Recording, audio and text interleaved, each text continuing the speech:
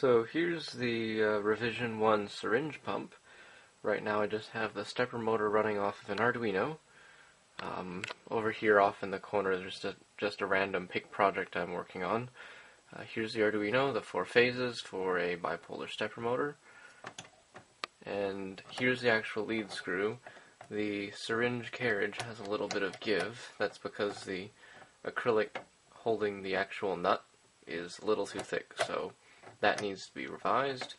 And there needs to be sleeves on these threaded rods so that it can actually slide freely. And right now if I load a syringe in, which normally sits in like this, with the plunger touching this piece of acrylic, it will bind. But as a proof of concept, the stepper motor does work. And it does bind a little bit.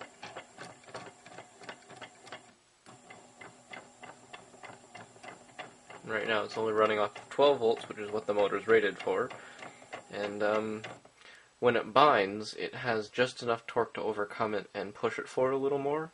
But if I have my fingers guiding and keeping this acrylic stable, it has more than enough torque to actually depress this 30 mil syringe. No, it's a 60 milliliter syringe.